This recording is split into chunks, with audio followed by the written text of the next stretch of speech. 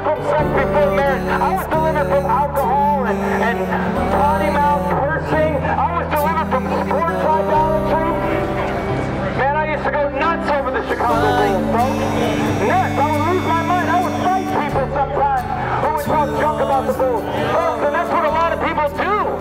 A lot of people get to the point of fighting when it comes to the Bulldogs and the Tigers. You watch these videos of people that get so mad that their team lost, that they're punching through doors and walls and throwing down TVs. Folks, and then when your team wins and they score a touchdown or something, you lose your mind in praise. Folks, that's praise. That praise belongs to God. It doesn't belong to the Tigers or the Bulldogs. That praise belongs to God. That's called idolatry. Oh yeah, I'm not bowing down to some wooden idol. No, you're bowing down to the Bulldogs. When every time you go in there and you praise them, you worship them when they score a touchdown, you go nuts in praise, you spend your money, hundreds of dollars to go see them play and on their merchandise, you're giving it over to them. That's following something, folks. That's called an idol.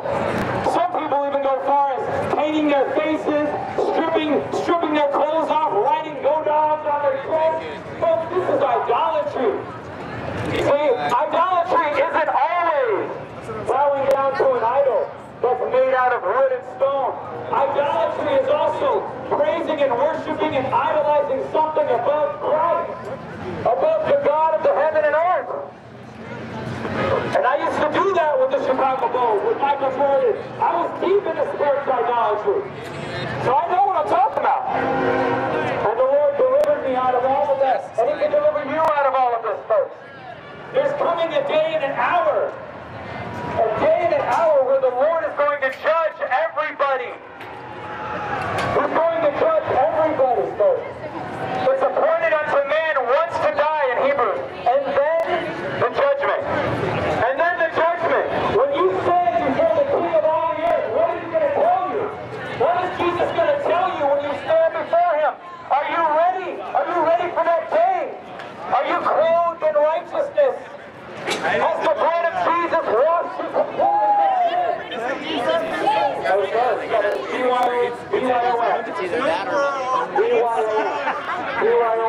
You need to put your drunkenness box there in front of Jesus. You don't know Him, so you can't praise Him. You need to turn to Him, though. He can save you. I know it's fun to get drunk right now, sir, but it's not going to be fun to get drunk in hell. Not going to be fun. No, you don't, sir. You can't love me. You don't have God in your heart. There's no way a person can love without God in their heart. Because God is love. You can't love me unless you have God in your heart. You need to love me, love that God gave me. Because it's the love of God. Oh man, it doesn't matter what you say, it matters what God says. And God says repent and be born again. God says repent and be born again. You're not going to be young forever. You're not going to be young forever, folks. You're young people. You're not going to be young forever with your cocky smiles and your mocking and your pride. One day all that's going to go away. All of it's going to go away. And then what are you going to be left with? Nothing. Completely bankrupt. Folks, Jesus came to save that which was lost. And there's a lot of people that are lost. There's a lot of people that think they're found, but they're lost. And you need Christ. You need Jesus Christ today. He died on the cross for you so that you might live. Why do you hold on to sin? Why? Why is it funny when you hear the gospel, the true gospel being preached? That while we were yet sinners, Christ loved us, and He came and He died for us. And Jesus can make you no longer a sinner. I'm not a sinner anymore because of the blood of Jesus. No longer a sinner, and you can be like that too. You don't have to give yourself to your worldly passions, chasing after money, getting drunk, chasing after your sports teams, chasing after women, chasing at yes, for fun. But it's not fun in hell. Hell is not fun. It's just burning and weeping and gnashing of teeth. What's fun is serving God. That's true peace and righteousness. It's not easy to serve God, but it's where you need to be. It's where your soul is safe. In the one who created you, the one who formed you in your mother's womb. That's what David wrote. The one who saw you before time. The one who had a purpose for you that you've corrupted and you've chased after your own purpose for your life. And Jesus Christ has come to rectify that, folks. The world is not worth chasing after. The bulldogs are not worth it. The tigers are not worth it. Nothing is worth losing your soul over. Nothing is worth going after this more than God over. So Jesus came to say that which is wrong. And all those that put their faith and trust in Him have repented of their sin, made Him Lord of their life, or you are no longer Lord. If you and your heart say, I'm going to have sex if I want to. I got a girlfriend I've been with for 2 years. We're not married, but we have a good relationship, so we're just going to have sex and get married. We're just going to have sex and live together. But it's still sin in the eyes of God. It's still sin in the eyes of God. It's funny today, but it's not funny when you die anymore. It's not funny. And how many churches right now have these kind of people in them because of lukewarm pastors? Pastors that just are there for a paycheck. With their 501c3 ministries, getting tax-free money. You know what? One day, folks, all the 501c3 ministries are going to have to stop preaching the truth, or they're going to get their tax status taken away. Are you ready for that? Are you ready for the true Christians to be persecuted? Because a lot of the fake Christians are going to be the ones doing the persecuting. A lot of the fake Christians are the ones that give up the real Christians to the government. In these countries that have been ruled by anti-Christ governments. You talk of Romania, you talk of Soviet Russia, you talk of communist China. It's the false Christians that give up the real Christians to the government to be tortured and thrown in jail. See, it's all good. You can pretend to be a Christian, right? While you're safe in your church and safe in America, you can pretend to be a Christian all day. But when the persecution start happening, let there be laws that are against preaching the gospel start coming. Let there be a penalty for an underground church start happening, where we have a risk of being thrown in jail. We're going to see how many fake Christians hold on then. Because that's what really weeds out the sheep from the goats. When you look at it historically, persecution has separated the sheep from the goats. From the real from the truth. Are you a real born-again follower of Jesus Christ? Is the question today. And if you're not, there's a Savior that died for you. And His blood is still there. His blood is still there. And He waits for you to repent of your sin, turn to Him by faith, and follow Him the rest of your life. He will make you a new creature. He will make you born again. He will put His Spirit inside of you. And you will no longer have the same desires that you used to. Before, you used to worship the LSU Tigers or the Georgia Bulldogs. And then after being saved, after a new spirit is put in you, you don't even care about that stuff anymore. Who cares? Who cares who wins the football game? I'm called of God. You can laugh now, sir, but really, God doesn't care about a football game. No, He doesn't. You care, but He doesn't, and you're not God, young man. But He does care about your soul. He cares about your soul, and He wants you to repent and be born again, so that you can follow Him and get in the real victory. Forget about Tigers, Bulldogs, whoever wins the victory. The real victory is over sin. You can laugh with that little mocking smile all you want, but you will not be smiling on your deathbed apart from Christ. You'll be weeping and gnashing your teeth. There'll be no more smiling and mocking. There'll be no more beer guzzling. There'll be no more LSU Tigers and supposed to bail out. There'll be no more lesbians or homosexuals. No more sex outside of marriage. None of that, folks. It's either going to be hell or the kingdom of God.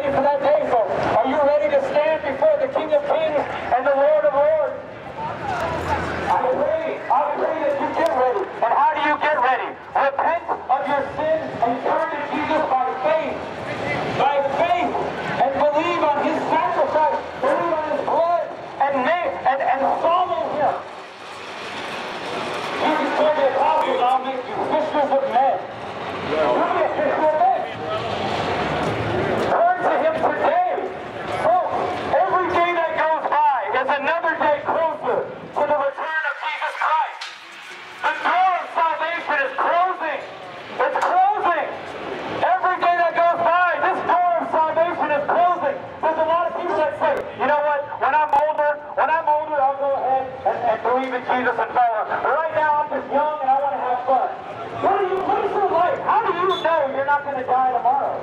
How do you know you have years left in your life to make it until you're 60 years old and you're going to believe in Jesus? How do you know that? You don't. Today is the day of salvation, folks. Today you can get right with God by the blood of Jesus. Today, forget about this. Oh, I'm just going to sin and repent, sin and repent, sin and repent. Hey, shut God up. understands. Hey, get saved. How about that, young man? You need to get saved. You need to come to Jesus Christ. Come to Jesus Christ. Come to Jesus, young man. You got your whole life ahead of you. You think you're just going to be invincible. You're not, sir. So many groups. You're not invincible. You're going to die one day. You really are going to die. I think everybody can agree with that. We're all going to die one day. Where is your soul going to go? Not where you think it's going to go. Where is it really going to go? And how confident are you in that profession that your soul is going to go somewhere good? Let's go Tigers, baby! Go Dogs! Go Dogs! Go Dogs! Yes. Keep cheering for the Tigers. There's going to be no Let's Go Tigers in hell. There's going to be no Let's Go Bulldogs in hell. Go Dogs! No more in hell. No more. No more Let's Go Tigers. The Tigers and the Bulldogs didn't save your sin. But Jesus' blood ran for you. And it's still there today. Hey, why are you doing that? His name and repentance and faith. He will save you. And he will make you born again. He will make you born again. Stop playing with God. Stop playing with sin. Stop having sex outside of marriage. Stop getting drunk. Stop following the sports idols. Stop it. God can save you. God can save you from that. God can deliver you out of that. I was delivered out of that. And the Lord gave me a wife. And the Lord gave me children. And he made me free. Yes, it's really easy to be cocky now. It's really easy to be cocky now. But it's not going to be that way when Jesus returns. The mountains are going to melt like wax before him. There are men in the earth, strong men, that are going to wish that the rocks will follow them to hide them from the face of the wrath of the Lamb of God. Jesus Christ is not returning as a baby in a manger. He's not coming back as a Lamb of God. He's coming back as a Lion of the tribe of Judah. And he's going to execute his judgment on the earth. And he's going to rule with a rod of iron. And only his servants are going to be saved. Jesus Christ is not coming back to save. He's coming back as a conquering king. He is the King of Kings and the Lord of Lords. And he's going to rule from Jerusalem. Do you guys know that? Do you guys read your Bible? Do you know that your Jesus that you call your Savior, this little baby in a manger, this Lamb of God, is going to come back as a mighty king on a white horse to sit upon the throne? Are you ready to stand before that God? Because I can tell you right now, it's not going to be a perfect day. It's going to be a day of fear and trembling before Almighty God. When he comes and shakes the earth with the sword that's coming out of his mouth, which is the word of God. That's what Jesus is going to do with all his saints behind him. He's going to come and rule on the earth, and it's not going to be any more presidents or kings or whatever, emperors, whatever rulers are in the earth. It's going to be Jesus Christ. Are you ready for that day? Are you ready for that day, praise God? Are you ready for that day for Jesus to rule and reign? Well, he first has to rule and reign in your soul. If he doesn't rule and reign in your soul, you're not going to make it when he returns to rule and reign in the earth. You're not going to make it. But that's God's will. It's not God's will that any should perish, but that all should come to repentance. And that's God's desire for you, that you should come to repentance. That you should come to faith, so that you will not be found wanting in that day. So that you won't be the worker, you be Jesus. So that you will not be found wanting in that day. Praise God.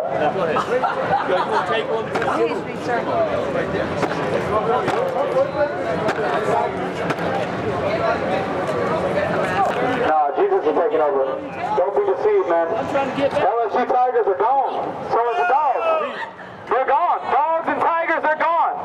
They're going to perish. You can point at me all day, but they're going to perish. They're going to be gone off the face of the planet. I believe in God, dog. I don't think so. Not good enough. I don't think so. I don't think so, sir. It doesn't look like it. I don't think so. Everybody says they believe in God, but you know what it says in the book of James? Can I get an amen? You know what it says in the book of James? It says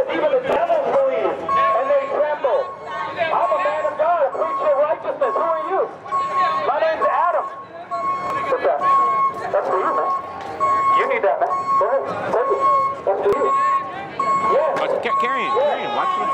You just ran right in the back of that car. It's backing up. Can you hear it backing up? Don't run in back there when it's backing up. Why are you getting mad over your LSU Tigers? Don't you know what's in your heart, sir? Don't get mad over the Tigers. Repent and believe in Jesus Christ.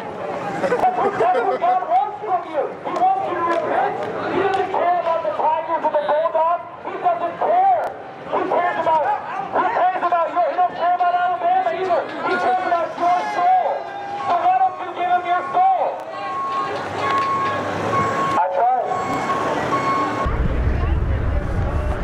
The Bible says that God commands all men everywhere to repent because there's coming a day in which he will judge the world in righteousness. Many of you live for this day, for the SEC championship, to see your team win the SEC championship, and then maybe get a place in the college playoffs. You live for that day. That day is going to come and go, and it's not going to matter 2 years from now. But the day that God calls Judgment Day will matter. It's going to matter what happens on that day, on a day we call Judgment Day. The Bible calls Judgment Day. On that day, you won't be judged by how good of a fan you were, how many games you watched, how many beers you can guzzle, how nice you look, how many jerseys you buy, what memorabilia you have heaped up for yourself. On Judgment Day, God's going to judge you in righteousness. And the question you must ask yourself is, are you righteous? Do you think LSU with the points? What does Jesus think? I think Jesus is against football idolatry. That's what Jesus is against. You're exalting of men. You worship and serve the creature rather than the Creator, who is blessed forever. Amen. And you take your money you've spent lots of time and effort to make, and you bet it on football games against the spread. Shame on you. Shame on you. It's better. Dogs by 3. No, I don't think so. No, Jesus Christ is going to return. It's not go Dogs, it's not go Tigers, it's go Jesus. And I've lived in Louisiana and I've lived in Georgia, and they're both full of hypocrites. Right? Both in a Bible Belt that holds up the pants of hypocrisy. As my brother said earlier, it's time to take the belt off and get a spanking. So we're here today to tell you the truth, to give you some tough love, that you might know the truth. You might not end up in hell for your sins. What a tragic thing it would be if your Tigers, your beloved Tigers or beloved Bulldogs won today, but then you died today and end up in hell. What rejoicing would there be in hell over your team winning today if you end up in hell?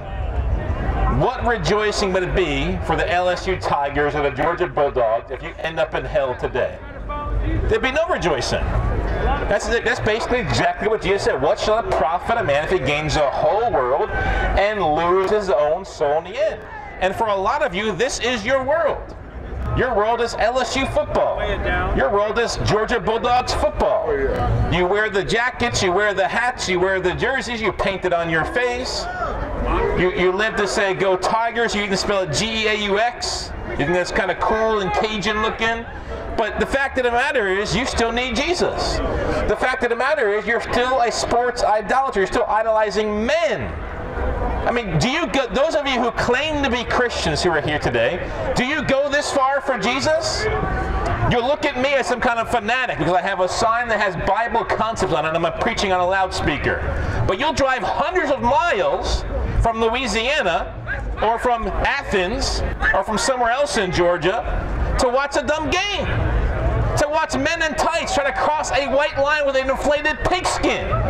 Think about how ridiculous that is in light of eternity. Think about how ridiculous it is in light of eternity. You're going to sit here and watch it again. Hey, take your hands off my son, sir.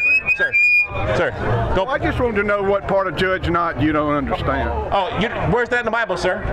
Show me in the Bible. Show me judge not in the Bible. Oh, it's not there. Not there. You should be winning people over, not running. By going to LSU games.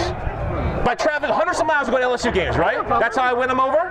By going hundreds of miles? You think I came to hear you? You came to the Tigers game. That's how you win fans, right? That's how you win people to Jesus, right? You win people to Jesus by coming to an LSU football game. That's how you win people to Jesus, right? You're going to instruct me about how to win people to Jesus while you have an LSU hoodie on? You're going to instruct me about Bible verses when you can't even quote one properly? Is that really the way it works, sir? Don't tell me how to win people to Jesus when you're here and you travel hundreds of miles to come to a college football game. Miles doesn't coach here. What's that? Les Miles is in Kansas. What about Kansas? Miles, he's gone. Who's that? Miles is gone. What's your point? You keep saying Miles, but he's dead. Hundreds of miles, not less miles. Nice try. I mean, you got to have a few beers in to laugh at that. You got to have a few too many beers in to laugh at something like that. That wasn't that good of a joke. That's what we call a dad joke in my circle. Hey, no matter who your coach is today, sinner, it's not going to matter on Judgment Day. Jesus. Jesus. Go Jesus, I'm with you. Yeah, not go Tigers, not go Bulldogs, go Jesus. Not go drunkenness, not go sports idolatry, go Jesus. Not go immodestly dressed women, go Jesus. Go Tigers. Go Jesus. Go Tigers. Jesus with LSU, you knew that? No, he's not. Try again. With LSU, you know that? No, Jesus Christ lived in Jerusalem, sir. I can't hear you. Yeah, I'm sure you can. It's amazing to me how people will come and they'll instruct you. I'm trying to instruct you about the scriptures. I wonder how many of you go to church tomorrow. I wonder how many of you would go to church tomorrow and delude yourself into thinking you're okay with God while you're living in sin. I wonder how many here think they're right with God while they're drinking beer and guzzling it down. I wonder how many here think they're right with God while they're dressed in skin-tight clothing, showing off every curve of their body. This is not the way a Christian lives. This is not the way a Christian lives. A Christian lives holy. A Christian is set apart from the world.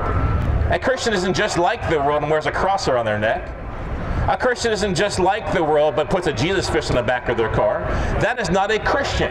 A Christian is someone who's been changed, transformed. Their desires have been changed. The desires have been changed. You know, when I became a Christian 22.5 years ago, my desires changed overnight. I used to be a sports fanatic. I got rid of that stuff. I stopped my sports fanaticism. I realized these were just men who were being exalted by other men for being good at a game. For being good at a game. Why don't you have Democrats up there? It's got nothing to do with Democrats or Republicans. There'll be just as many Republicans in hell, sir, as Democrats. Just as many conservative Republicans in hell as there'll be Democrats. That's right.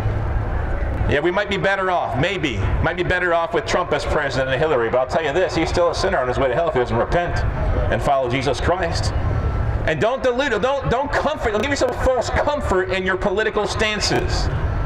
You know, recently, Chick-fil-A made some, what I would consider, dumb decisions. But you people, a lot of you put your trust in Chick-fil-A. You don't put your trust in Jesus. You don't stand up for the homosexuality and the garbage in this world. You don't stand against it yourself. You expect some chicken maker, some chicken sandwich maker to stand up against homosexuality for you. But you don't even do it yourself. That's called hypocrisy. And so many people, they align themselves with groups, but they individually know nothing about Jesus Christ. They individually know nothing about Jesus Christ. You know how I know that? Well, Jesus himself, or the Bible says, now by this we know that we know him, if we keep his commandments. He who says I know him and does not keep his commandments is a liar, and the truth is not in him. Now go Jesus. Put your beer down and follow Jesus. Dump your beer out and follow Jesus. Forget about the Tigers. Forget about purple and gold. Forget about the Bulldogs. Forget about red and black. By the way, the Bible says the dogs will be outside the city. Uh-oh. That's true. Dogs will be outside the city. Don't be cheering for the dogs. Who let the dogs out? Not Jesus. They're not going to be in the kingdom according to Revelation 22. But in the scriptures, dogs are those who are spiritually unclean. And if you're a sports idolater, you're idolizing University of Georgia Bulldogs, and you are unclean before God because you're an idolater. I mean, think about it. What other thing will you travel hundreds of miles for, spend hundreds of dollars on, including all the memorabilia? What other thing will you do that for? Will you do it for God? Will you do it for Jesus? When was the last time you went on a mission trip for Jesus, for God?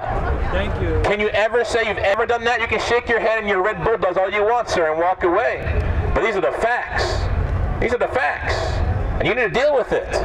You need to see yourself in truth. Most of you probably never heard a message like this because you sit in your Baptist churches on Sunday mornings and they just preach you cream puff pie messages to make you feel better about yourself. That's right. They cuddle you in your sin.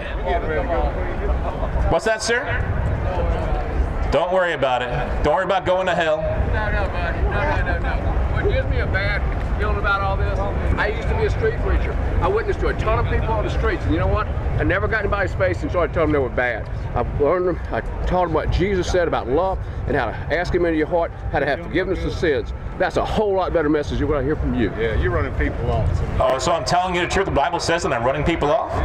Well, I'll tell you this, sir. You preached a false message, a half truth. Because the Bible talks about these things. And you're ashamed of the Word of God. You fear man. I'm not here to get anyone to ask Jesus into their heart. Because that won't save one person. It won't save one person. And you can high-five your way all the way to hell if you want to. But I'm here to tell you the truth, the whole truth, and nothing but the truth. And the truth is, Jesus talked about hell more than anything else. So if you don't want to talk about hell, you're a lot less like Jesus than I am. But Jesus talked about hell all the time. It's an important concept. It's important to talk about because the fact is, most people are going there. That's what the scripture says. Jesus himself said, enter by the narrow gate, for wide is the gate, and broad is the way which leads to destruction. And there are many who go in by it. But narrow is the gate, and difficult is the way which leads to life, and there are few who find it. So the man walks by a minute ago and says, I used to be a street preacher. My question is, why did you used to be one? Why aren't you one anymore? Has the gospel become irrelevant? Does the gospel not matter anymore? Do souls not matter anymore? I plan on being a street preacher the day I die. It's up to me, I'll die street preaching. That's what God's will is. But he told me, he said, I would never confront people or make them feel bad about themselves. Well, I'll tell you what, the Holy Spirit, Jesus said, was sent into the world to convict the world of sin, righteousness, and judgment. What does that mean? It means the Holy Spirit makes people feel bad in their sin. The conscience that God has given to you, the law of God written upon your heart, the conscience also bearing witness. It talks about this in Romans 2, that it accuses you when you do wrong. So tell me, you don't want to make people feel bad in their sin when the God-given conscience that God's given you makes people feel bad in their sin. When the Holy Spirit convicts the world and makes them feel bad about their sin, tell me you're doing God's will. If you're not willing to make sinners feel bad about their sin. I don't know if you are. The fact is, if you are a sinner and you don't feel bad about your sin, there's something drastically wrong. Something drastically wrong. If you are a sinner and you don't feel bad about your sin, there's something wrong. Maybe you've corrupted your conscience, defiled your conscience. Maybe it's not working properly anymore. Maybe you've deceived yourself thinking you're okay with God when you're really not. But the fact of the matter is this: if you are in sin of any kind, unrepentant sin in your life, maybe you're a drunkard, maybe you're a homosexual, maybe you're a liar, maybe you're a sports idolater, whatever your sin may be, if you are in sin right now and you don't feel bad about it, there's something wrong. There should be a warning going on within you from your conscience. There should be a warning coming from the outside by reading the scriptures and hearing the word of God preached. There should be a warning within you to tell you you're on the wrong path, you're going the wrong way, that what you're doing you're not made for. You weren't made to do those things. So if you're in sin and you don't feel bad about it, you're laughing about it and joking about it, something drastically wrong. You may have gone to the point of no return for all I know. But we're here today to awaken your conscience again to bring the conviction of the Holy Spirit via the preaching of the Word of God, that you might hear the Word of God and be saved. God isn't real, jackass. Yes, He is. Keep telling yourself that, sinner. Keep telling yourself that, sinner. Keep telling yourself that. When you stand before Him on Judgment Day, you're not going to tell me He's fake then. Nope. You might as well go on I-85 and say, that 18-year-old doesn't exist. Yeah. It doesn't exist. Oh, it just flattened you out, didn't it? Well, someday God's judgment's going to come like that. God's judgment someday will come and flatten you out. So I'm here to warn you before that happens, that you might repent, that you might get right with God, that you might have eternal life. Jesus is my homeboy. No, sinner, Jesus isn't your homeboy. Jesus is King of Kings and Lord of Lords, the name above every name, the name by which every knee shall bow and every tongue confess. There's no other name under heaven given among men which we must be saved besides Jesus Christ. Isn't it amazing? You reveal with your mouth what you really love and treasure, don't you? Don't you? That's what Jesus said. Out of the mouth comes the overflow of the heart, the abundance of the heart, the mouth speaks. You'll say, go Tigers and go Dogs, but you won't say go Jesus like that. You'll put a little microscopic Jesus fish in the back of your car to show how big your faith is, because you got a mustard seed, right? That's where God wants you to stay. When it comes to cheering for football, go Tigers, go Dogs, because that's popular, that's accepted, that's no big deal. But you say, go Jesus, oh, now it's intolerant. Now it's politically incorrect. Now you might lose some friends. Now you might get some hatred come your way. And isn't that exactly what Jesus said? If they call me Beelzebub, Jesus said, and I am your teacher and you're my disciple, if I'm your master, you're my servant, what will they say about you? And so many of you don't want people to say bad things about you. You don't want to be seen as intolerant or politically incorrect. That's like the worst sins in the world today. God bless the USA. No, God will only bless that which is righteous. God will only bless that which is righteous. And the USA is far from righteous, unfortunately. Unfortunately, yeah. Far from righteous. I mean, look at this. Look how many people are here today to watch this football game. I wonder if maybe just 1/30th, 1/100th of this many people came to an abortion clinic, it'd be shut down in a day. If 1/100th of this many people, just 75 people, came to an abortion clinic, it'd be shut down in a day. But 75,000 of you or more, I don't know the capacity of Mercedez-Benz, but 75,000 or more of you come to this game today to watch men in tights run around with an inflated pigskin trying to cross a white line or kick it between two yellow poles. That is so foolish, so childish in light of eternity. Grow up. Live your life for Jesus Christ. What's up, my friend? Jesus Christ can be your friend today. But if you're a sinner, you're his enemy. Jesus said, you're my friend if you do whatever I command you to do. Do not love the world or the things in the world. If anyone loves the world, the love of the Father is not in him. Adulterers and adulteresses, do you not know that friendship with the world is enmity with God? Yeah, so if you're a friend of the world, you're an enemy of God. If you won't do whatever Jesus commands you to do, you cannot be his friend. If you love the world, you don't have the love of the Father in you. What if Jesus Christ was telling you right now to tear your tickets up, put them in the circular file, that garbage bin up there, and go home and get right with God? Would you do it? Oh, no, I paid hundreds of dollars for these tickets. Well, you reveal the idolatry of your heart, sinner. You reveal the idolatry of your heart, that you won't even tear up a sports ticket and put it in the garbage and follow Jesus Christ. You know, if Jesus Christ was here today, he wouldn't be in that stadium cheering on the Bulldogs or the Tigers. He'd be out here preaching the gospel to all the idolaters, calling them to repentance. No, well, God loves the people who love the Tigers. He proved that by dying on the cross for them. But he's not a fan of the Tigers. You know, fan is short for fanatic. And the only person who deserves your fanaticism is Jesus Christ. How about go Jesus? Go Jesus.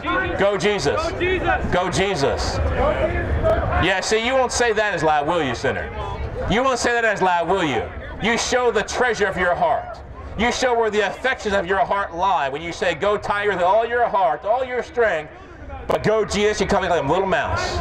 Become like a little mouse. I wonder where all these Christians are throughout the week.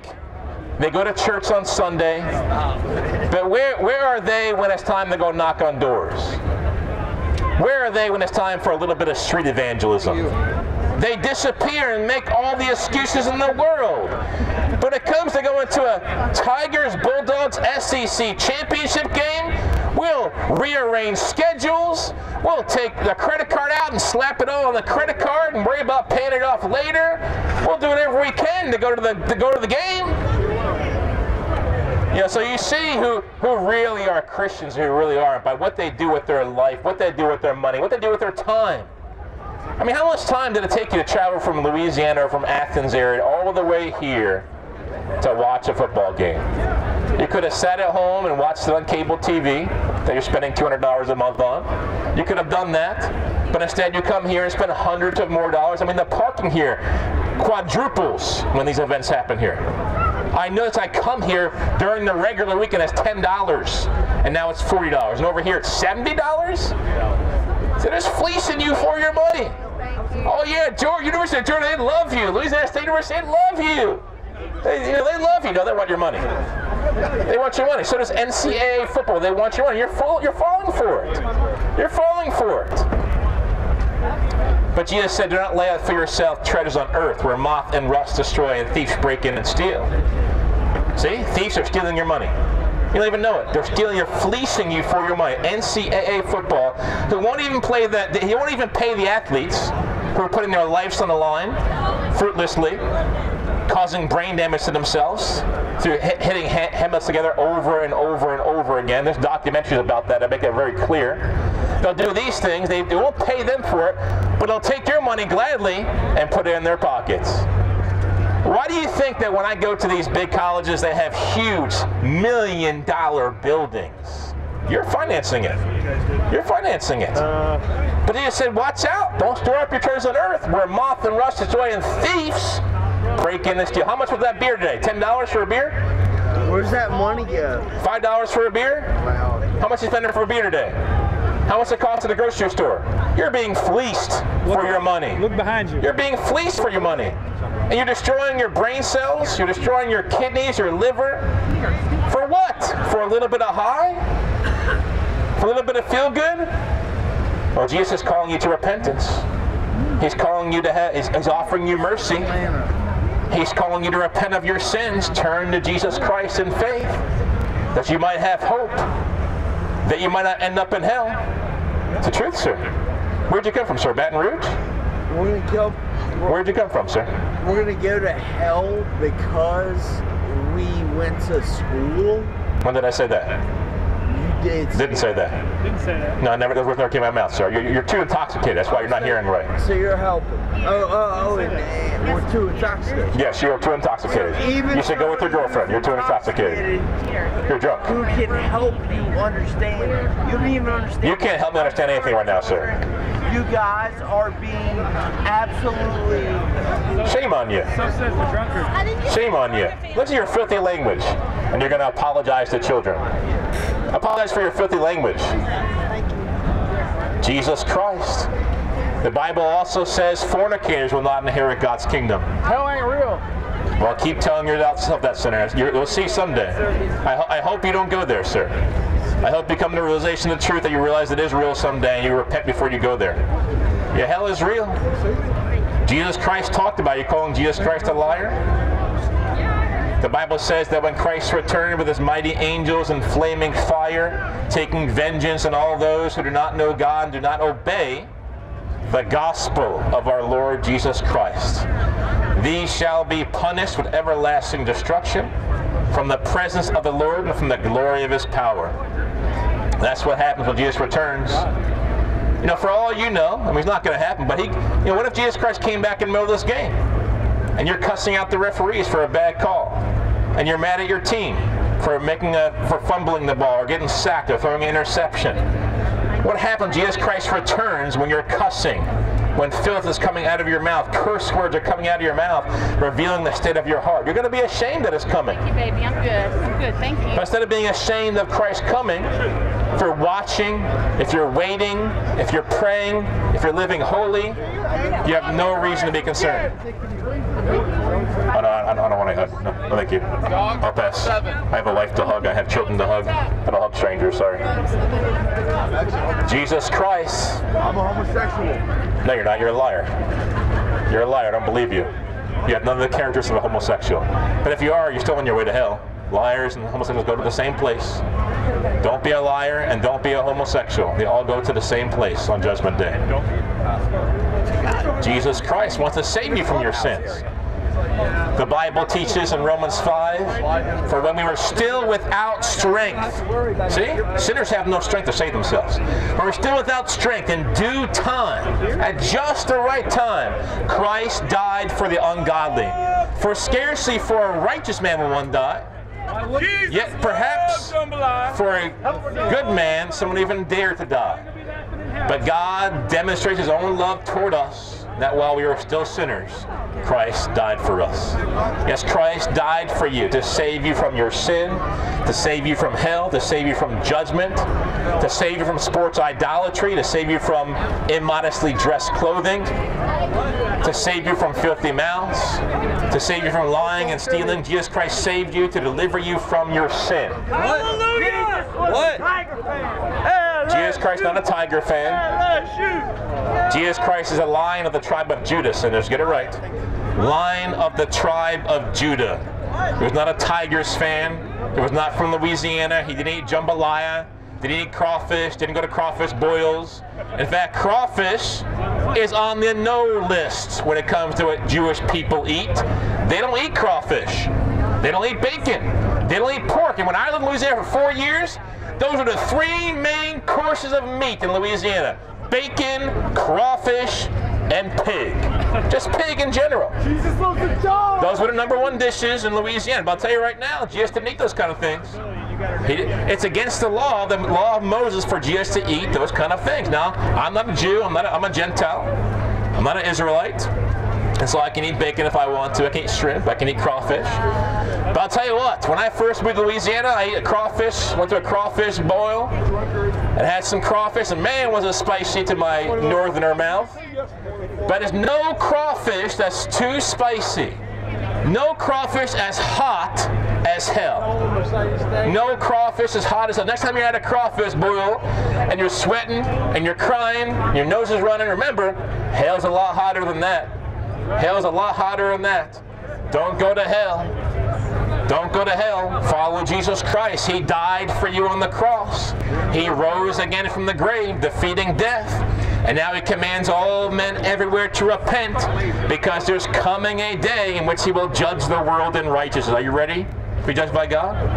You're ready for the game. Are you ready for Judgment Day? My mom told me to tell you you're homosexual. Well, sodomites will go to hell. I'm not a sodomite. I'm a follower of Jesus Christ. I'm heterosexual. But if you're a sodomite young man, God can straighten you out. Thank you. You don't have to be a pervert anymore. You don't have to be corrupted anymore. Jesus Christ can straighten you out. He can make you clean. He can make you new. He can make you straight. You'll be on the straight and narrow path, not the broad path that leads to destruction. The broad and wide path that leads to destruction. Yes, God is against all sin, including homosexuality. He's against that sin. Always has been, always will be. Never once has God created a homosexual. Never once has anyone been born a homosexual. You've chosen to be that way. You know, recently I was preaching at a college campus, and a homosexual had a very sincere question. He said, well, if I chose to be this way, then why would I choose this when I endure so much kind of suffering and difficulty because of it? Well, I asked the same question about choosing to become a Christian. I've endured difficulty and suffering for becoming a Christian. Does that mean I didn't choose it? Does that mean I was forced to be this way? Absolutely not. It just means I treasure Jesus above the suffering I endure for his name's sake. It's the same way with sodomites. They treasure their sodomy more than they treasure the difficulty they go through. They're willing to go through all kinds of difficulty, all kinds of suffering, just to be a sodomite. And let's face it, every sinner endures suffering and difficulty for their sin. Take cigarette smokers, for example. They're destroying their lungs. They're getting skin cancer. They're going to get lung cancer. They might get throat cancer. Might get esophagus cancer. And they're still enduring smoking cigarettes, even in light of those sins. There's actually a warning on the outside of the cigarette box that says, you might get cancer. On every box of cigarettes purchased, they still purchase it. Should we assume that they were born cigarette smokers? Absolutely not. They love the Lord, ladies. Every sin you commit is by choice, it's by free will. No one makes you do it. You choose to do it. And that's why God's going to hold you accountable for all your sins. The anger you show in your heart today when your team does something wrong, or the referee makes a bad call, the anger you show in your heart today reveal the state of your heart. When curse words come out of your mouth, they reveal the state of your heart, the state of your mouth. And the Bible makes it clear. You'll give an account for every idle word. Not just words you're thinking about and thinking through and meditating upon before you speak, but every idle word. What are you mad about? It's the gospel. You're mad because I'm preaching the Bible? You should be happy. You should. You're a sinner, sir. No, I'm not.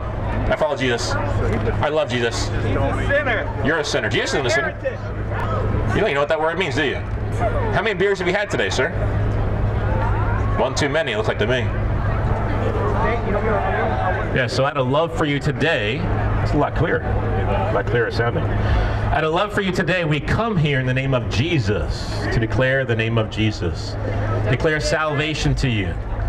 The Bible says, repent therefore and be converted, that your sins might be blotted out, that times of refreshing might come from the presence of the Lord. You know, I just want to say this to be real clear about this. 20 years ago, I think most prostitutes would be ashamed of the way some women are dressed today. That's just the facts of the matter. Just 20 years ago, most prostitutes would be ashamed at the way some of you women are dressing. Ashamed. Skirts so short, clothes so tight. It's absurd. It's absurd. No, go Jesus. Go no! Go no! No, not go Tigers either. Go Jesus. Who cares about the dogs? Who cares about the Tigers? Go Jesus. Wait. Everybody wait. Sit back.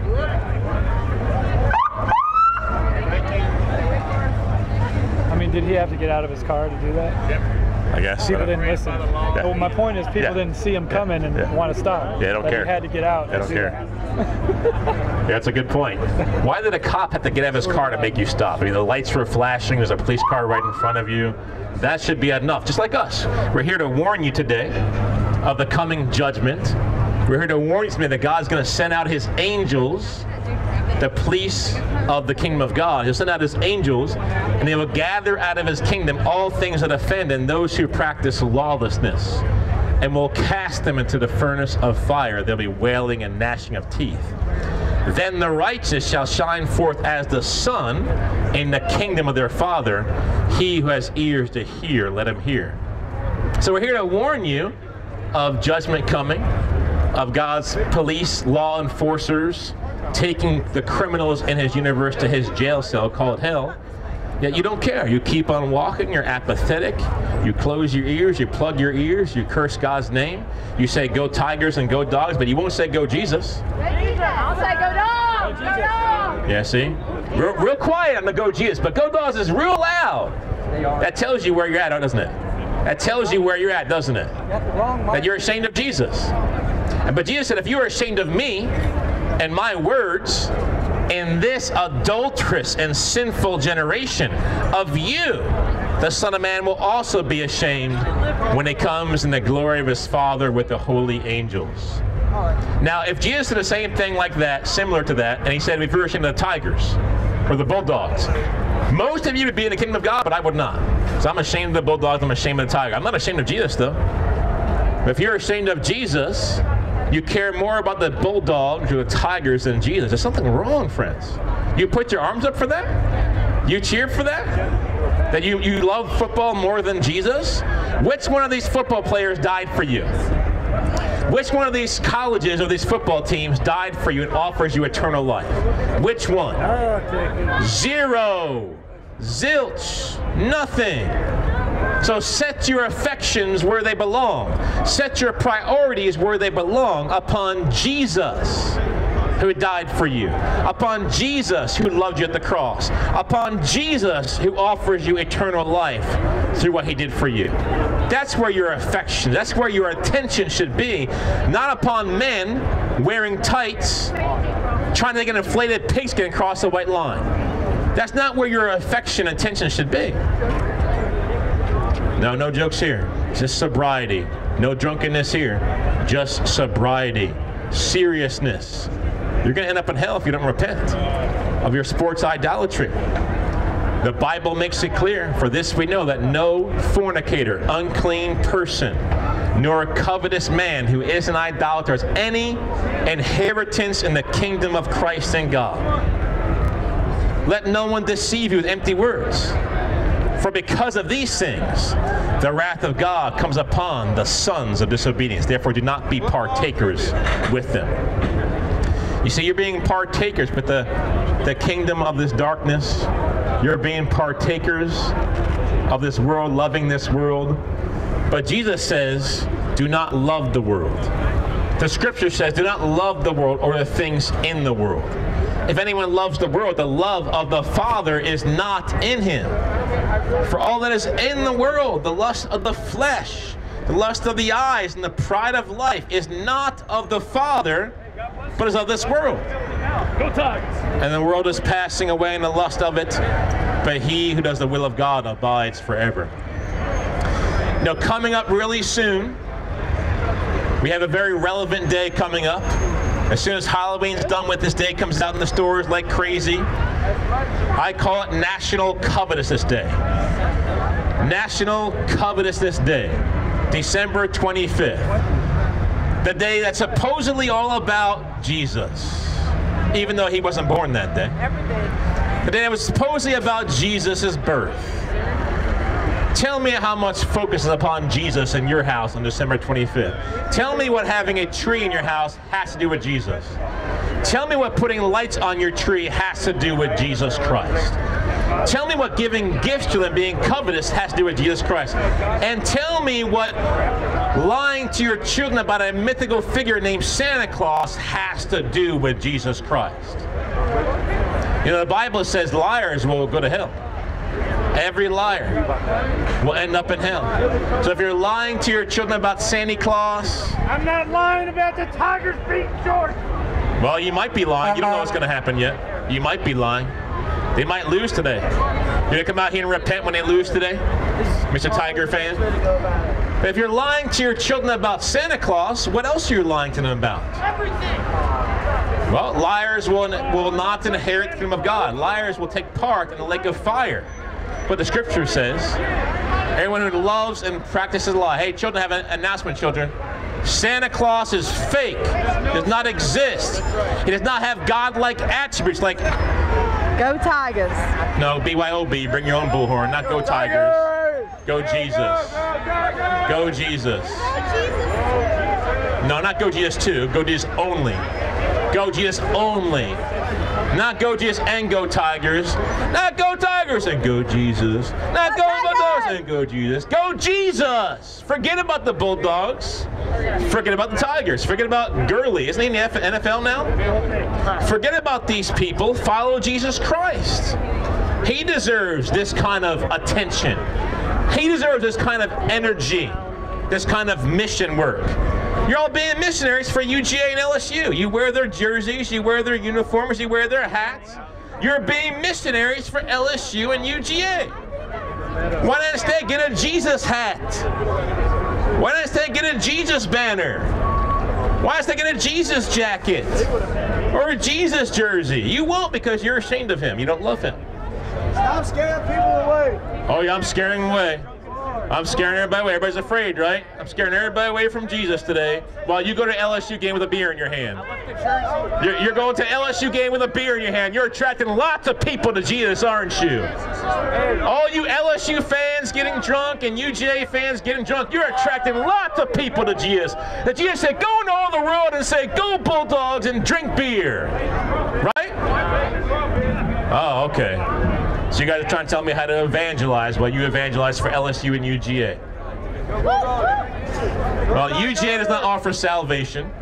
LSU does not offer salvation. Jesus offers salvation.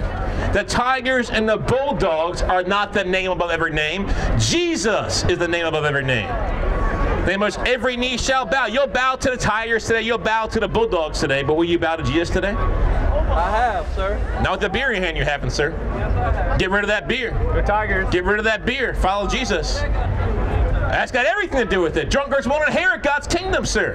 It's got everything to do with it. Woo! Sin has everything to do with it. Your fornication, your sex outside of marriage, your lust, your porn watching, your lying, your stealing, your covetousness, your idolatry. It has everything to do with Jesus. He's going to judge those people. And He's calling you to repent. He's calling you to go and sin no more. And you got no reason to continue in your sin.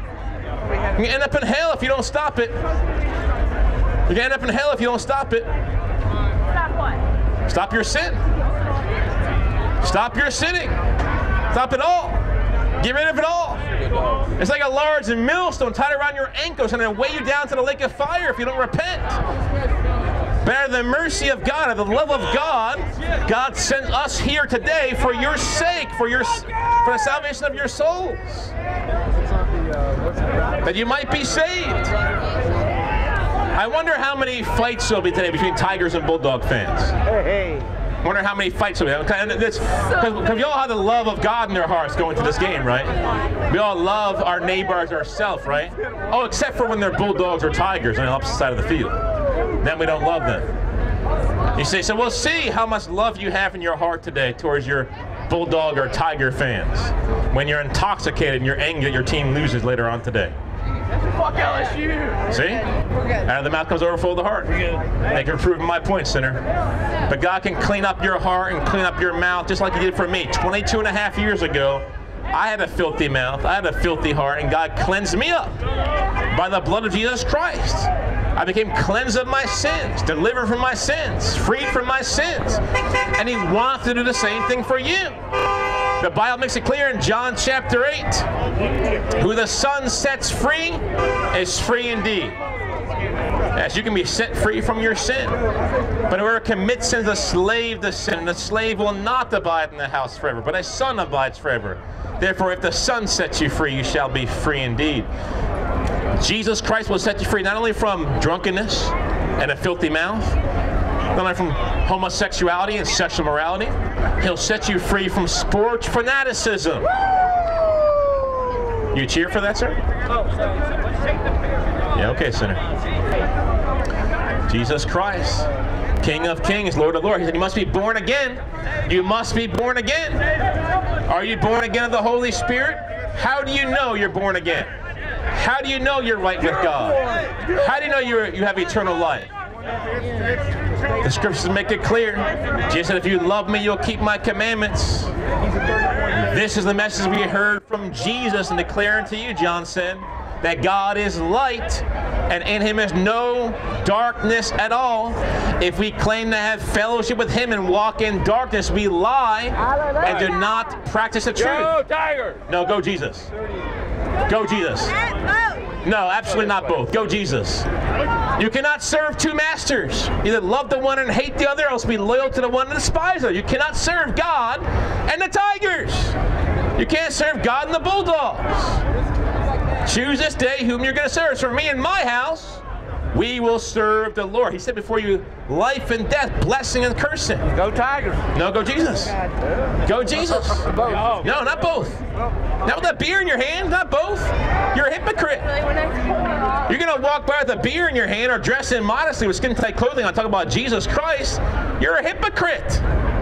Oh, your feelings were hurt, weren't they? That's why you gave me the middle finger? Because you knew you were under conviction, right? You know you shouldn't be dressing like that, right? Excuse me, sir. Do you know what Section 103 is? I wouldn't know a thing about the inside of that building, sir. I've never been in there. Don't care to ever be in there. And in fact, you should throw away your ticket and go home. Repent. Football is sin?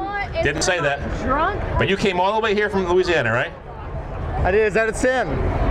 Will you do this for Jesus? I'm sorry? Will you do that for Jesus? If I were called upon to do such, yes. Have you ever been on a mission trip? I'm not a Mormon. I don't do mission trips. You have to be a Mormon to go on a mission trip? You might have to be. Absolutely not. Okay. I went to Israel just this year. Well, that's fucking awesome, dude. Oh no, I'm not pounding you. You have a filthy mouth. Repent. Repent while you still have time. Repent of all your sin. Your drunkenness, your sports idolatry, your fanaticism. Repent of it all, sir. No. Woo, woo. It's no. Repent. Repent while you still can. Seek the Lord while he may be found. Call upon him while he is near.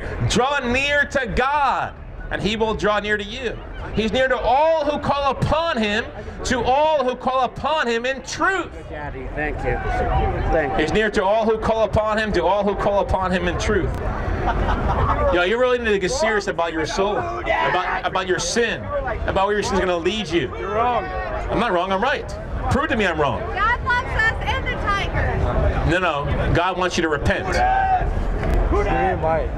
No, sinner, BYOB, bring your own bullhorn. Leave your beer at home, bring your own bullhorn, get right with God, preach for Jesus instead. I have my own Bible. That's what I'm saying. BYOB. I have my own Bible. Oh, that's good. That's a good one. BYOB. Now just follow the Bible now, young man. Open your Bible and read it and follow it. That was some good quick wit, but read your Bible and follow it. Follow Jesus. It does you no good to bring your own Bible and then leave it closed and let it collect dust and not read it, or if you read it, not obey it. Does you no good. No good. BYOB, bring your own Bible, but open it up, read it daily, study it, believe it, and most importantly, obey what you know. That's the most important part. Obey what you know. Go Jesus. Forget about Tigers and Bulldogs. Go Jesus. Yes, go Jesus. Now with the beer in your hand. Get rid of your beer first, and it can say go Jesus with trueness, with genuineness, sincerity. The Bible says, let love be without hypocrisy. Let love be without hypocrisy. Abhor what is evil, cling to what is good. What the Bible teaches. So while you have a beer in your hand, you can't say go Jesus. Okay? Put down the beer. No, not go dogs, go Jesus. Go Jesus. No, don't drink beer either. So Jesus Christ said, I am the way, I am the truth, I am the life. No one comes to the Father but by me. And what does God require of you to come to the Father through Jesus? He requires godly sorrow, which produces repentance, which leads to salvation, which is not regretted. Do you hear that? There's lots of things in life I've regretted. Every sin I've ever done, I've regretted very deeply that I committed that sin. But I've never ever regretted repenting of sin. I've never ever regretted following Jesus Christ. I never regretted escaping the flames of hell and being made right with God. I've never regretted having my sins forgiven. So what does God require of you? God says He desires godly sorrow, which produces repentance, leading to salvation, not to be regretted. But the sorrow of the world leads to death. The sorrow of the world leads to death. And many of you have worldly sorrow. You'll go, sure. You'll go to church on Sunday tomorrow, and you'll tell God sorry. You'll go to Mass. You'll tell the priest sorry, but you're not really sorry. How do I know? Because you're not stopping. That's how I know. How do I know you're not really sorry about your sin? Because you don't stop your sin. You don't really forsake your sin. You just say sorry. Just pay lip service to God. But Jesus said in Matthew 15, these people draw near me with their mouth and they honor me with their lips, but their heart is far from me. They draw near to me with their mouth and honor me with their lips, but their heart is far from me. If you go to church tomorrow and you praise Jesus and say hallelujah, but you're living in sin and you have sports idolatry and you idolize men in your heart, you are not right with God. You need to repent. You need to follow Jesus Christ in holiness. He desires purity in the inward parts. Absolutely not. Absolutely not. No drunkard can touch my mic. No drunkard can touch my mic. BYOB, bring your own bullhorn, bring your own Bible. Get rid of the beer, get rid of the bottle of beer, pick up the Bible, read it and heed it. Read it and heed it. That's what God desires for you. People all across the world every year, this time of year, they make a covenant with covetousness. They already have set in their heart and in their mind that we're going to spend all this money, we're going to buy all these gifts, we're going to go here, we're going to go there, we're going to get all of our Bulldogs tickets, and our Bulldogs, go to the Bulldogs game. We're going to go into the forest, and we're going to cut down a tree, and we're going to drag it into the house, and we're going to fasten it so it doesn't move, and then we're going to deck it with silver and gold. Oh, wait a minute. That's what it says in Jeremiah chapter 10. We're going to cut a tree out of the forest, we're going to bring it in the house, we're going to nail it down so it doesn't move, and then we're going to deck it with silver and gold. Silver and gold, silver and gold. Right? Silver and gold decorations on every Christmas tree. What does a Christmas tree have to do with Christmas? Can somebody tell me? What does a Christmas tree have to do with Jesus Christ? What does putting lights all around this tree and laying gifts at its feet, what does that have to do with Jesus? I can't tell you what it has to do with. It has to do with idolatry. Oh, wait a minute. Idolatry. Idolatry. Wow, interesting. Idolatry. That's right. That's what it has to do with. It has nothing to do with Jesus. Nothing whatsoever. But we have Christians. I would suspect 75% of the people here claim to be some sort of Christian. Whether it's a Catholic, which Catholics aren't Christians, whether it's a Catholic, whether it's a Baptist, whether you're a non-denom, whatever. 75% of the people here probably claim to be some variation of what they consider a Christian. But what determines if you're a Christian? It's obedience unto the Lord. It's repentance and faith. That's what determines if you're a Christian. Jesus says, if you love me, you would keep my commandments. If you love him, you would follow him. You would do as he says. You would obey, right? When a child disobeys their parents, that's showing them that they don't really love them like they should. And then as the parent, we correct the child just as God corrects us if you are his child. If you're not his child, however, there will be no correction. He'll let you just continue off dead in your sin. He'll let you continue off disobeying him. And you may not see any correction for this time period. But best believe there is correction that will be coming. The Word of God says that the wages of sin is death, but the gift of God is eternal life through Jesus Christ our Lord. That means there is going to be correction. There is going to be payment for the sin that we commit. And idolatry is the biggest sin that we all have committed in our life, one way or the other. Because when you don't worship God, when you don't serve God, you're worshiping something else. Whether it's self, whether it's a false god, whether it's another religion, whether it's Satan, whatever it might be. When you don't worship and you don't follow the Lord, you're following yourself. You are worshiping yourself. I don't vote. There's no reason to vote. I'm not here to talk politics. I'm here to talk Jesus. That you need Jesus. Trump is not the savior of this nation. He's not the savior of the world. Jesus is. Only Jesus has salvation for your soul. Donald Trump doesn't. Hillary Clinton doesn't. Buttigieg doesn't. Obama doesn't. None of those people have it. Joe Biden especially doesn't. That pedophile. None of those people have salvation for your soul. Only Jesus Christ. So back to the Christmas. Back to the Christmas trees. So every year, people already have it made up in their mind, in their heart. Usually it starts around, right around November 1st, maybe up until Thanksgiving.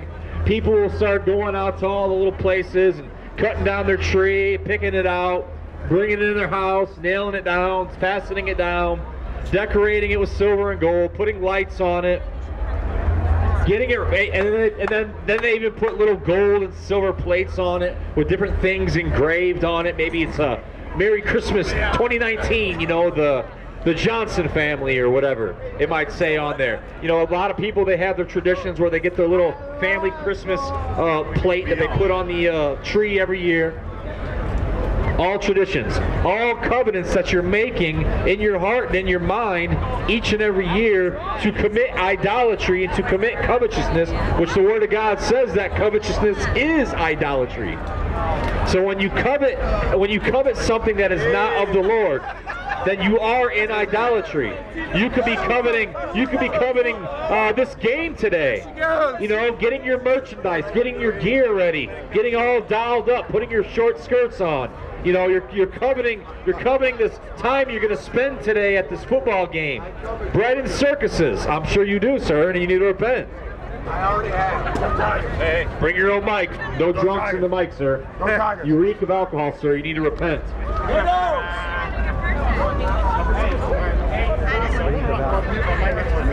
You know, many they covet new cars, fancy cars, bigger houses, right? The newest video game system, right? Love it. Maybe some covet a bigger butt, bigger breasts, right? Bigger lips. You know, darker skin complexion, right? Longer hair, different color hair. All lust, all covetousness, things that we don't have, things that we want but that we don't need, but we desire it because it's an inordinate affection. It's not from God. And this is what idolatry is, friends. Whether it's sports idolatry, whether it's the idolatry of your career, of your job, all this kind of idolatry separates you from God. Whether it's celebrating like a whether it's celebrating these satanic holidays that have nothing to do with Jesus Christ. And many might say, well, we talk about Jesus come December 25th. We celebrate Jesus come December 25th. Let me ask you this. Why do you celebrate his birthday December 25th? My arm around the... My birthday's in July. If you were celebrating my birthday in January, I'd be like, why are you celebrating my birthday in January? I was born in July. That's right. That it makes absolutely no sense. So why would we celebrate the birth of Christ when he wasn't even born in December? Makes absolutely no sense, friends. But every year, this is what we do. We make a covenant in our heart that this is what we're going to do. We're going to go to this house, that house. We're going to get worked up. We're going to be all stressed out.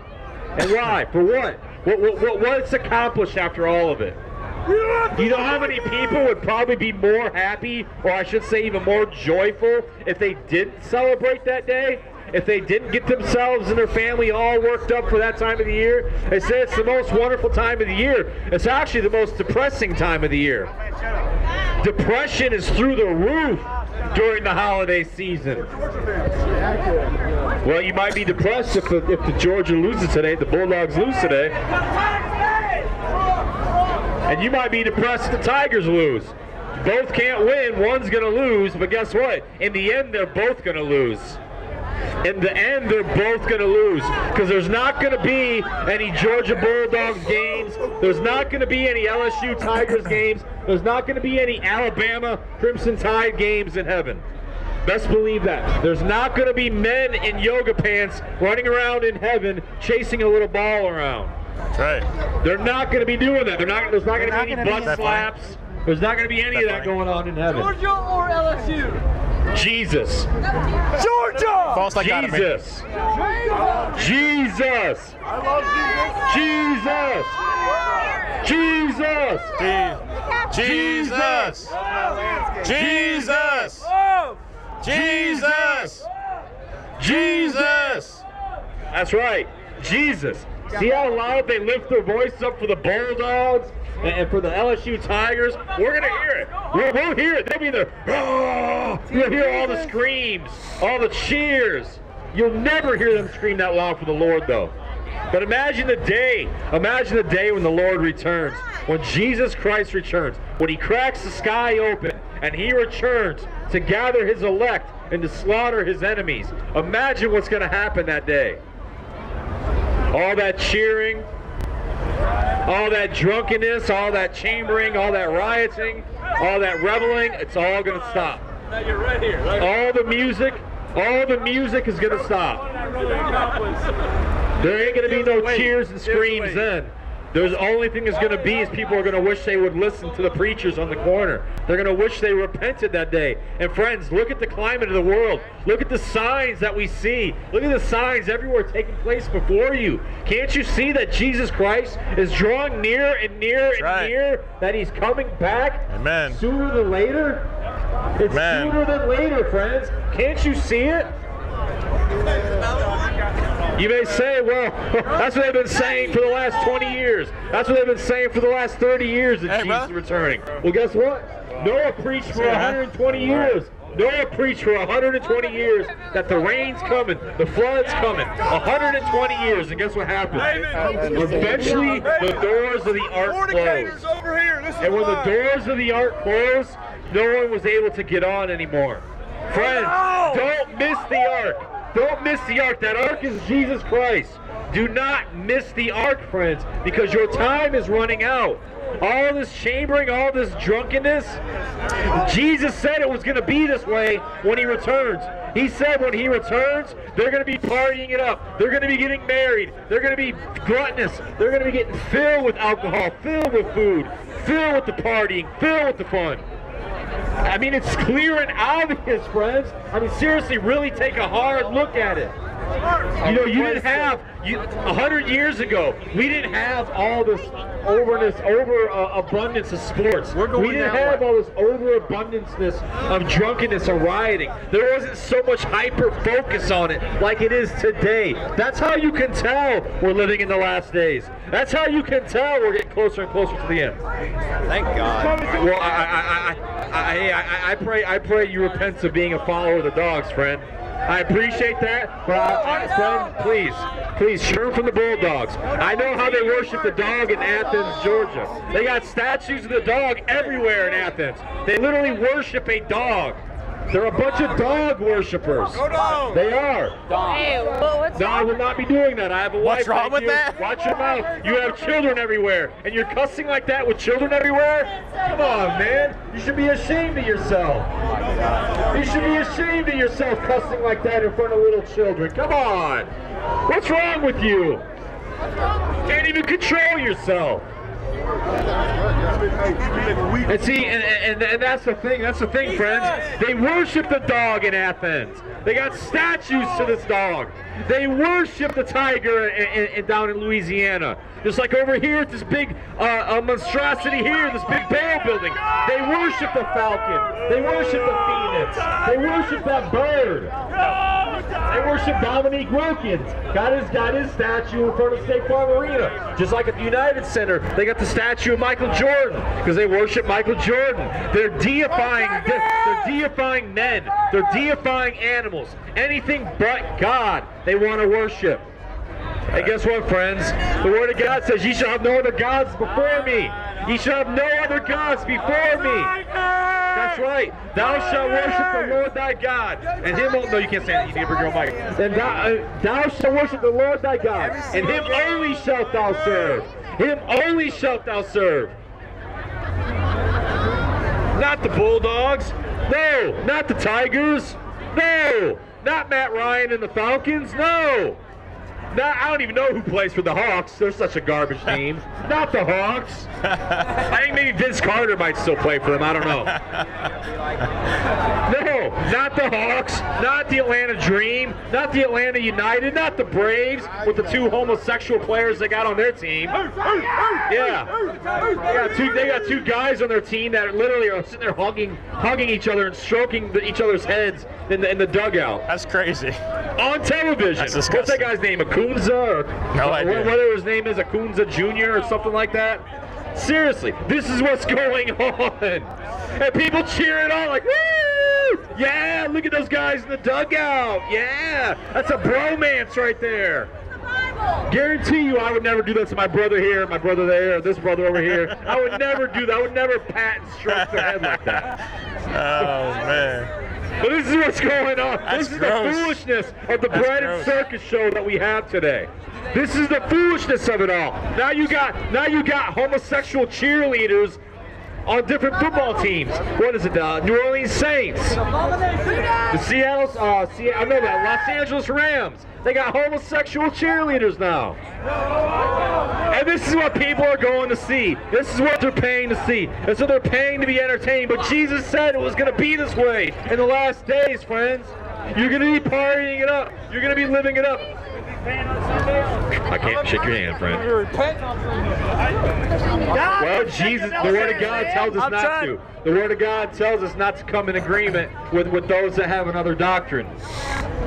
If you're a lost sinner, you have another doctrine. You don't have the doctrine of Christ. That's true. Your doctrine is the doctrine of the world. Your doctrine is get drunk, party it up, live now, right? Because you're going to die later. And that is true. You are going to die later. But friends, you're not guaranteed. You're not guaranteed to make it past today. None of us are. I heard one guy say, hey, I'm in my early 20s. I still got plenty of time. You don't know that. That's right. You could die of a heart attack tonight. Right. You could get in a car accident today. If you took the train, who knows? God forbid, that train could derail. We're not guaranteed tomorrow. None of us are. But we put salvation off like we are guaranteed. Well, I'll get right with God next week. I had a guy one time tell me, he's like, hey, I'm getting ready to repent. I'm gonna make an appointment with God to repent, in a few weeks. That's not how repentance works. You don't make an appointment with God. You don't say, I'm getting ready to repent. No, you just repent. You do it. If you know you need to repent, you have to repent. Because that's the Lord that's the Lord convicting your conscience. Now, how many people out here have a convicted conscience tonight? How many people know they need to get right with the Lord? How many people here know they're living a life full of sin and they know it's not right? You shouldn't cheer on sin, friend. Sin is what separates you from God. Your idolatry is what separates you from God. Your covetousness is what separates you from God. I mean, how many people just, what was it, a week and a half ago, or yeah, about a week and a half ago, or 2 weeks ago, Thanksgiving. Thanksgiving was a couple weeks ago. And how many people went and said, oh, we're so thankful, while you stuffed your faces full of food, got all thankful, right? And then you went out shopping. I went out maxing out the credit card Thursday, Friday, Saturday, Sunday, Cyber Monday. Tuesday too, you're right. Because now they're doing it for like a whole week now. I mean, I guess the one good thing is at least the fights have calmed down some. At least now people aren't trampling over each other as much now. Unless a new pair of Jordans comes out. Well, then they trample each other. And they might kill somebody for a pair of Jordans. And that's the insanity. That's the insanity of what covetousness does. That's the insanity of the real spirit, the whole real so-called Christmas spirit. If you don't repent, the Word of God says drunkards will not inherit the kingdom of God. I mean, you want me to lie to you? The Word of God says homosexuals will not inherit the kingdom of God. The Word of God says that adulterers will not inherit the kingdom of God. The Word of God says that the effeminate will not inherit the kingdom of God. That thieves will not inherit the kingdom of God. That idolaters will not inherit the kingdom of God. Not just drunkards, not just homosexuals, but many, and anybody who lives dead in their sin, unrepentant sin, yes, they will not inherit the kingdom of God. That's why we must repent and be born again. That's why Jesus told Nicodemus when he came to him, he said, ye must be born again. That doesn't mean you enter into your mother's womb and come back out your mother's womb. But spiritually speaking, you get washed. You get washed by the blood of the Lamb. And you get filled with the Holy Spirit. Fanatics. And then side of that bag. You have a zeal and a desire to serve God. Fanatics. You have a zeal and a desire to obey God. You want to obey God. Obeying God is not grievous to you. It's not grievous to you at all. You actually have a zeal to want to obey Him. You look forward to obeying Him. You look forward to serving Him. That's what happens when you're born again. Friends, it's not a if, it's a when. When you're born again, you want to please the Lord. Yes, we don't want tight pants. That's right. That's right. I don't know. Are they? Are they? If they form your figure, yeah, they're form fitting. Yes, they're tight pants. I'm not looking at your butt, friend. I know you want me to. That's gay. That's very gay, friend. I don't swing that way. What's that? Gay shit kind of sexy. Gay is kind of sexy. Gay is kind of sexy. That's disgusting. If you're afraid of your masculinity, that's kind of gay as shit. That's kind of disgusting. I don't be looking at guys' butts. I don't be like, yeah, man, you're pretty sexy, bro. Nah, we don't do that over here. We don't do that over here. The Word of God says that the homosexuals, that the effeminate, that abusers of themselves with mankind, that they will not inherit the kingdom of God. They will not inherit the kingdom of God.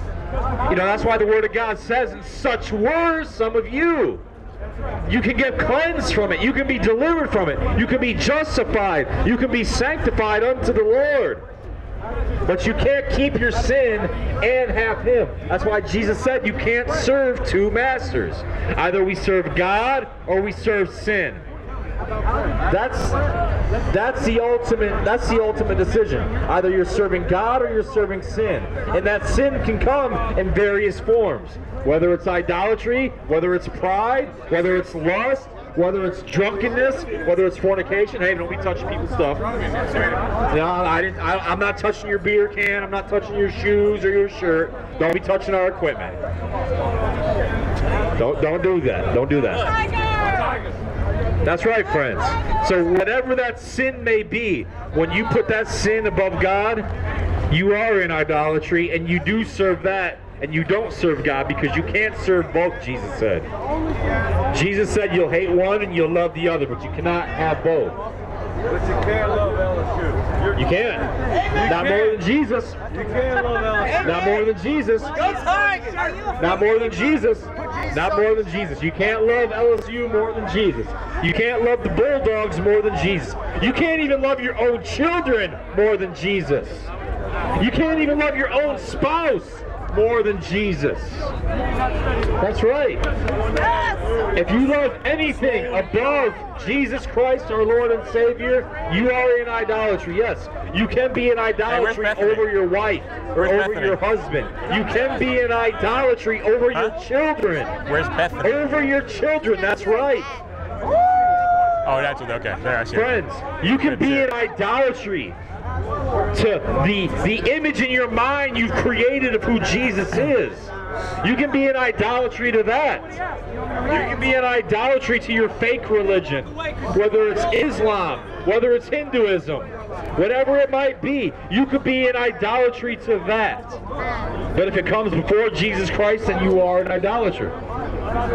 Every last one of us. Every last one of us have to examine ourselves to see whether we are in the faith or not. Why are you shaking your head? We're very Christian. We come from a great church. That's right, friends.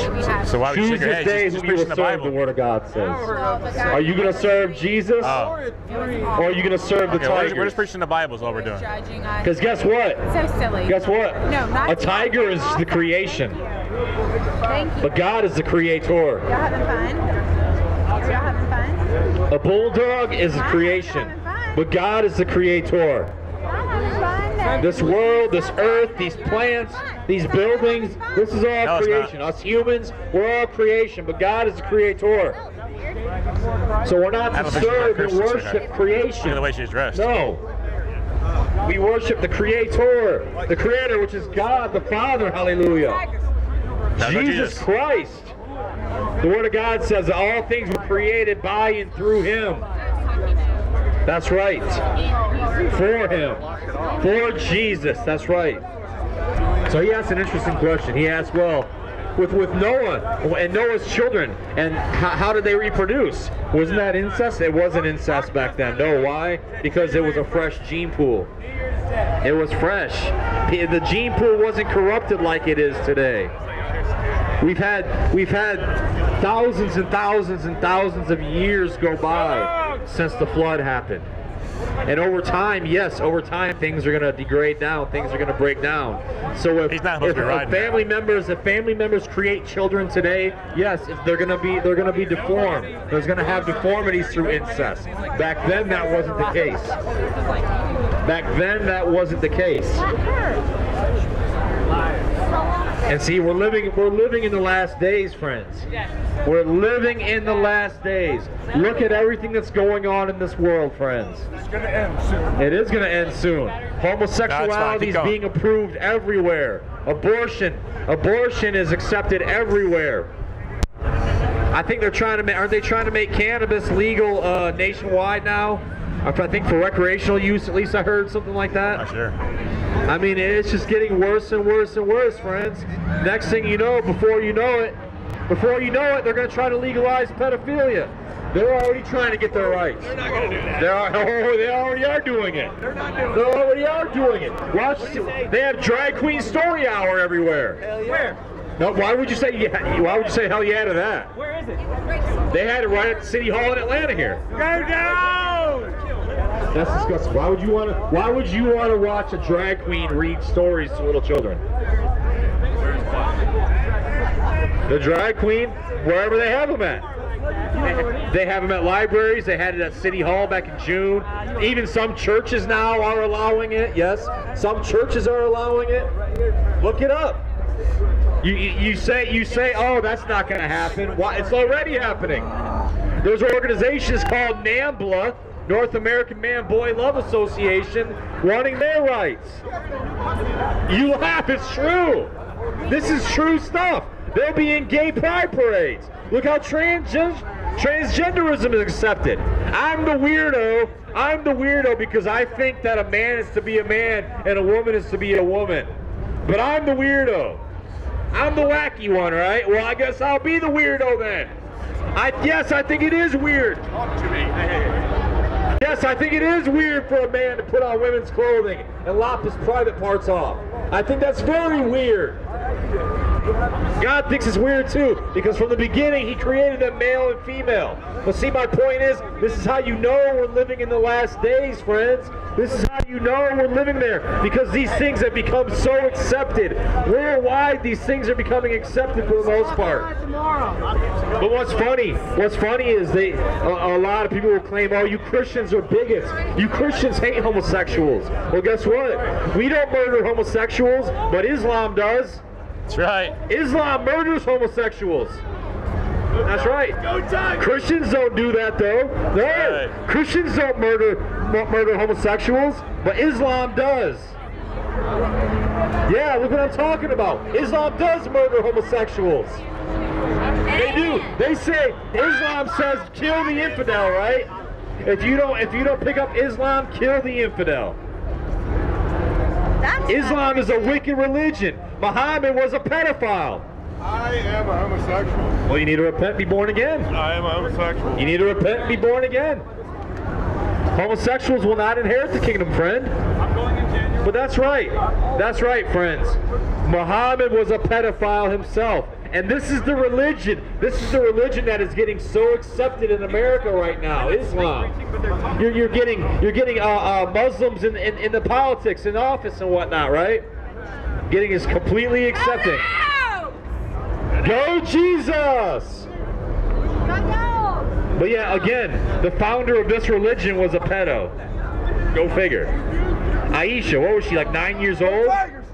9 years old. Back and pay. And this is, and yet we're the bigots though. The Christians are the bigots. The Christians are the biggest, but we don't even murder. Well, we don't sit here and say, hey, those homos should be put to death. We don't say that. We don't say that. We don't do that. Let me talk. No, we want the homosexuals to be born again. We want them to be born again. We want them to be washed by the blood of Jesus Christ, because they can. The same with the idolaters. The same with fornicators. The same with adulterers. If they repent, even murderers, if they repent and put their faith and trust in Jesus Christ, and they obey and they live according to His word, they too will inherit the kingdom of God. But Jesus said, I am the way, I am the truth, and I am the life, and no one comes unto the Father but by me. It's one way, friends. It's a one-way street. It's a very narrow street. It's a very, very narrow street. But that one way is through Jesus and Jesus alone. It's through Jesus alone. Not through Muhammad, not through Krishna, Not through any of these fake gods out here, friends. Call upon Jesus Christ today. Forsake your idols. Forsake your idols. Forsake worshiping this dog. Worshiping this tiger. And call on Jesus Christ today, friends. We love you enough to come out here and tell you the truth today. You need Jesus, because right now, I would say the vast majority of you are probably separated from him. The vast majority of you, Jesus would say, I don't even know you. He doesn't want to say that though. No, he doesn't. But unfortunately, the vast majority, he would probably say that to you, friends. Hey, Brother Corey. Hey, Brother Corey. God bless you. Snakes don't talk. Snakes don't talk? How do you know? I know snakes don't talk. God bless you. Go Jesus. Just wait over there. Jesus. I can't let it. Hey man, so we're out here this evening to preach the gospel. I'll take this throw off. Why don't you pass the tracks? Okay. To preach the good news of Jesus Christ, that God sent his son, his one and only son, to die for our sins, so that we could overcome sin, have victory over our sins, and not be bound to our sins, and not believe the lie of the devil that we were born in sin and we can't help it, we were just born this way. That's a lie from hell. Like Lady Gaga. Yeah, Lady Gaga is a liar, and she needs to repent. And if you endorse her, you need to repent as well, sir. So we are out here encouraging you guys to take up your cross and follow Jesus, like Jesus commanded all of his creation. All of creation to repent, because the kingdom of heaven is at hand. Have you repented today? Have you put your trust in Jesus Christ today? Have you given him your whole life today? If not, I encourage you to. I encourage you to consider it. I encourage you to think about it before it's too late. And not wait until you get older and think that you'll have another day. Because as we all know, every day isn't promised to us. The Muslims. It's not promised that we will have another day. So don't take it for granted. Today could be your last day. And I encourage you, we encourage you today to give your life to Jesus Christ. We encourage you today, guys. Turn from your sins. Come out of your misery.